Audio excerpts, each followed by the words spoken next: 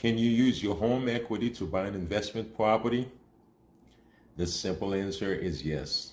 If you have enough tappable equity in your current home, you can use your home tappable equity to buy or make a down payment on investment property. The question is, should you? In this episode of Let's Talk Real Estate, I answer a question that I hear often. People often ask me if they should use their home equity to buy an investment property. Another blessed day in South Florida, I'm Getchin Sherry, founder of Homes Natural Realty, and I thank you for watching and for your continued support. Please share this video with as many people as possible. And if you want to be notified when I post new videos, please feel free to subscribe. Now let's dive right into it. Should you use your home equity to buy an investment property? As you can imagine, the answer to the question whether you should use your home equity to buy an investment property depends on your circumstances. In this video, I explain the processes involved and analyze the advantages and disadvantages associated with taking out the equity from your primary home to purchase an investment property. Nonetheless, before tapping into your home equity, be sure it is the right financial decision for you. Generally, you can access your home tappable equity by taking out a second mortgage loan on your current home. To do so, you may elect to take a home equity loan or a home equity line of credit, which is also referred to as a HELOC. Please note, some lenders may not allow you to buy a property with borrowed money. So if you plan on buying an investment property with money you borrow from your home equity, I suggest you shop around to find a lender who will allow you to do so. Also, it is important to let you know that most lender requires at least 20% down payment when you purchase an investment property. Now, the question is, what is a second mortgage loan and how does it work?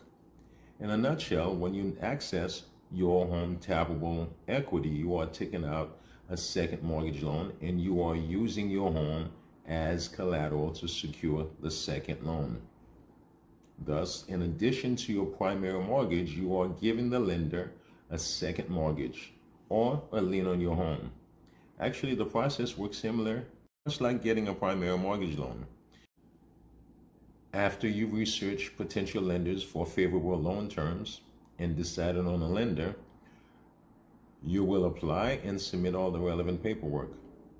Please note, some lenders may require your home to be appraised prior to loan approval. So the question is, what is the difference between a home equity loan and a HELOC? A home equity loan is a lump sum amount that the lender lends to you at a fixed interest rate.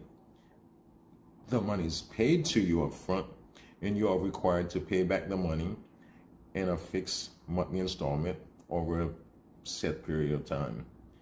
The repayment period usually ranges between 5 to 30 years, whereas a HELOC is a revolving credit line for up to a specified limit amount with variable interest rate. You can use and reuse the money up to your credit limit. Your payments are usually based on the amount that you use plus interest. In some cases, with the HELOC, you can repay and reuse your credit line for up to 10 years. Also, most lenders offer HELOCs with an interest-only option, meaning you will be allowed to only pay the interest only. Therefore, it will allow you opportunity to lower your payments as much as possible. How much money can you borrow with a home equity loan or a HELOC? Your circumstances are unique. Therefore, your tappable equity will depend on your circumstances. But generally, lenders consider the balance of your existing mortgage loan, the new loan amount, and any other loan that are secured by your home. In other words, lenders consider the combined loan-to-value ratio of your home, also known as CLTV. To determine the CLTV ratio, of your home, divide the total debt you have in your home by the amount, your value of your home. For example, if your total debt is $300,000 and your current home value is $500,000, then your CLTV will be 60%. $300,000 divided by $500,000 equal 60%. So if your home is worth $500,000 and you owe $300,000, you would have $200,000 equity in your home. 500,000 minus 300,000 equals 200,000. However, many lenders offer a home equity loan for up to 80% CLTV, assuming the lender's maximum CLTV is 80%. To calculate your maximum home equity loan or HELOC, you will first multiply your home value by 80%. So for example, 500,000 multiplied by 80% would equal $400,000. Then you will subtract your current loan balance from that amount. So assuming you have $300,000 debt or loan or balance on the property, you will subtract that 300 from the 400. That will leave you $100,000. Therefore, your maximum tappable equity would be $100,000. Of course, it comes without any surprises that it will cost you to take out a second mortgage. So what are the costs of using your home equity to buy an investment property? While the costs vary from lender to lender, you can expect to pay between 2 to 5% towards closing costs for a home equity loan or a HELOC. However, for a HELOC, you may also be required to pay ongoing annual fees and maintenance fees that are not usually charged, that would not be charged on a home equity loan. In any case, I suggest you check with your banking institution to see if the institution offers any discounts on home equity loans or HELOCs. What are the advantages of using your home equity loan to buy an investment property?